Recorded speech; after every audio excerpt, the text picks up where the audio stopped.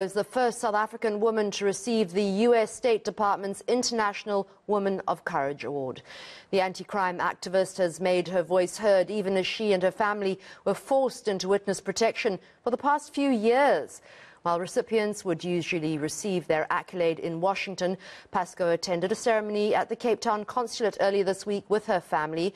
We're honoured to have her join us now today. She's on the line via Zoom. Roegshanda, or Roo, I've seen you on so many, sadly, we've met so many times before on crime scenes, usually involving children that have been murdered.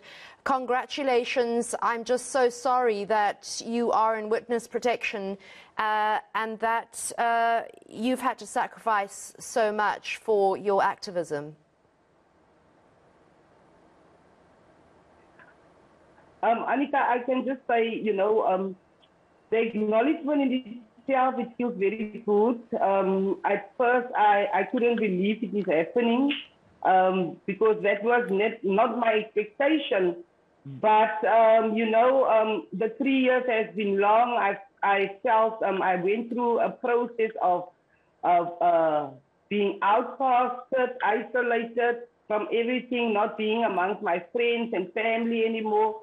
And this just inspired me to really know that, no matter how much hardship, if you do good with true heart and soul, it will always come back to you. So yes, I'm sending out a lot of positive energy to all our young people, our women activists out there on the Cape Flats, to say, do not give up. Someday something good will come. And at times it's not in our time when we expect it to happen, but it does happen. Therefore, I can say, this is my payment. This is my payment in a way that I've never expected.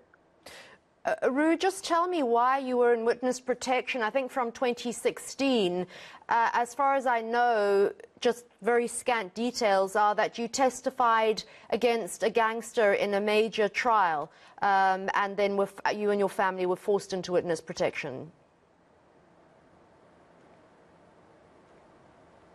Yesterday was the moved out of Manenberg, and it brought back so much memories because of I testified against two gang leaders, one from the Dixies and one from the Clever Kids gang. Both received life. One received life, 120 years, and they were released after 3 years in December.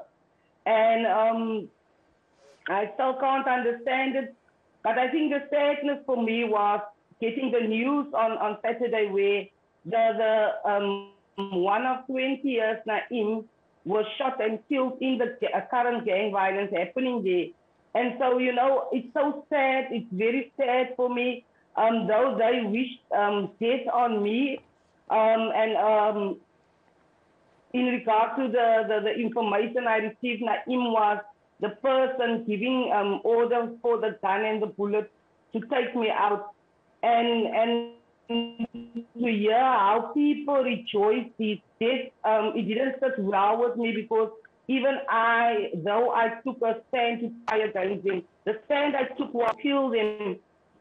The stand I took was to say, I'm not happy and I'm not going to be silent about your wrongdoings, and this is the most way I can give love to you is to give life to you, If you are incarcerated, maybe you will think and realize that what you are doing is not what we want in our society. Okay, we've got a wrap. Thanks, Roegshanda. Thank you so much again, and I hope I don't meet you.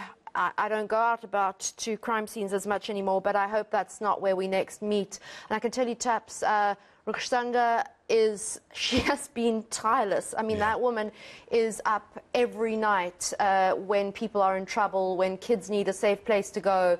She deserves that award. Absolutely. So, hats off to her.